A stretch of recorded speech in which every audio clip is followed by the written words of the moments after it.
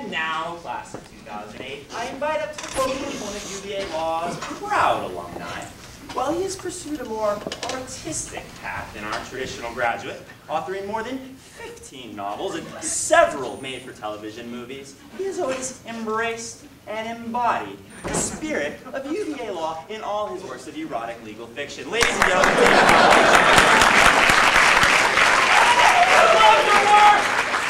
thank you, Dean Jeffries. oh, Mahoney. Whatever. It is with great honor, great pride, and a great sense of humility that you all welcome me here today. Now, I get asked a lot of questions. What is it like being a best-selling author? Where do you get your brilliant and sensual ideas? What was it like meeting Alyssa Milano when she starred in your Cinemax hit, Clothes Dismissed? And the answer to that question, hell, the answer to all questions can be summed up for me in one word. UVA Law. UVA Law, the place where I played my first softball game. UVA Law, the place where I had my first beer. I know, I was a bit of a late bloomer. But you know what? When I was heading off to school, my old man said something important. He told me, you want to pass the bar, you better pass the bar. The bar will bar you from passing. Now, my father was an immigrant. That might have been meaningless. I did not let it get in the way. So I had my first drink at the good old Dandelion Parade. Two important things happened that day. One, I had an experience with a young lady which would later serve as a pivotal plot point in my third bestseller, Premature Adjudication.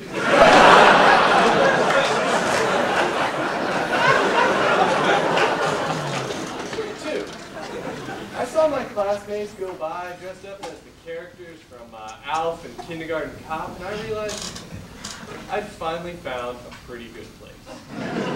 I had finally found a place where my creative juices, which had been building, slowly at first, but with a steadily increasing rhythm until they could barely be contained.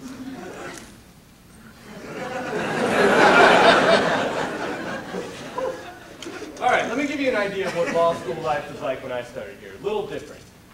We had no internet chat rooms, there were no cable modems, no ballpoint pens. Shepherdizing was still done by hand, key citing by foot. We had no Starbucks, no McDonald's, no tea, thanks to the redcoats. The sentiment of the day could best be captured in the popular refrain, big bucks. Big bucks. No whammies, stop!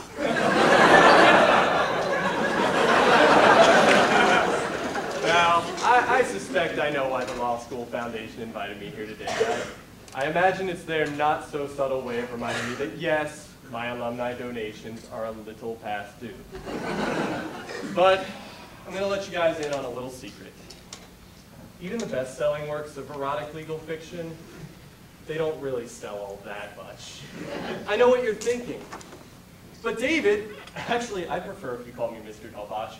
You're right, that was presumptuous. Mr. Dalbacci, your fourth bestseller, Aided and Abreasted. It sold over 1 million copies, and it was made into an erotic Emmy Award-winning movie of the week.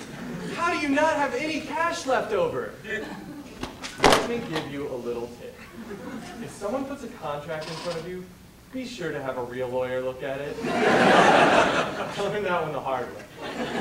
Now, I imagine they also invited me here today because you wanted a good storyteller. Well, I'll let you in on another little secret. All lawyers are good storytellers. That is our job.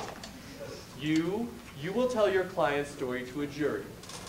Me, I will tell stories about a young, busty district attorney named Allie who wrestles with her sexual identity. My sixth bestseller, Allie Bye.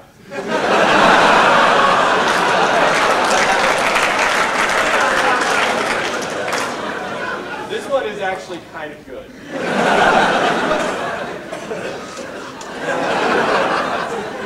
People at these things often give you advice, but I don't know what to tell you. I remember being in your shoes. The choices are out there. You could go be a corporate slave at some kind of big firm.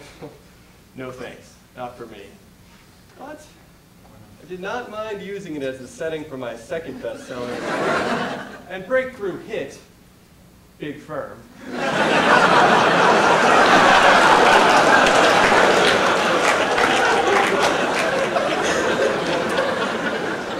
Public service. I actually tried public service for about a year while working on my third bestseller, Model Penal Code. But in the end, it just did not feel right.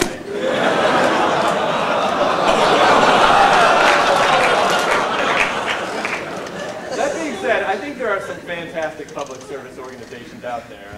For example, the Supreme Court. I corresponded extensively with Justice David Souter while working on my High Court novel, Amorous Curiae.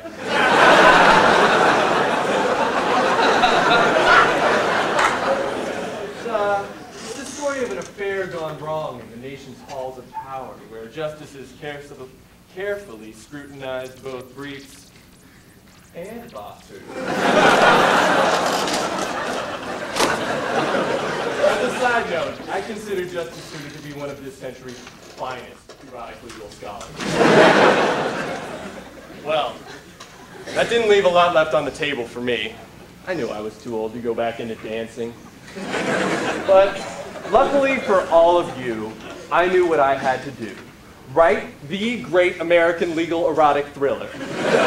Would you believe it was in my first year civil procedure class that I got the idea for my first bestseller, Erection Sustained? Or that Curl Dudley was the inspiration for my hard-boiled detective, Curl Studley.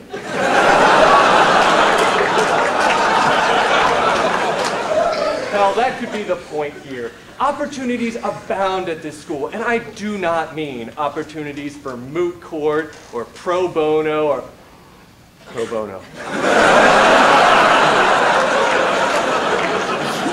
No! I mean opportunities to write high-quality, highly charged, erotic legal fiction. The facts speak for themselves. This is clearly one of the 10 most erotic law schools in the country. And with all that erogenous power comes a deep responsibility. To paraphrase from my bestseller, Inter alia.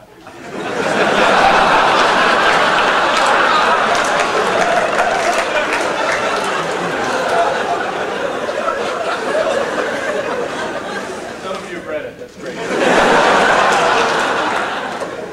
The protagonist, a young, busty public defender named Teralia,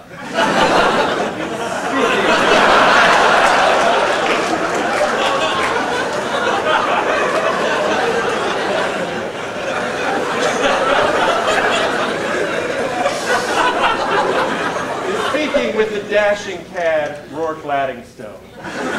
In response to a proposal of sorts, Teralia replies, "If we must do it, we will do it the way I like it." So let that be my greatest piece of advice to all of you. Do it the way you like it. Now, I don't care what you do, and I mean that, I really don't.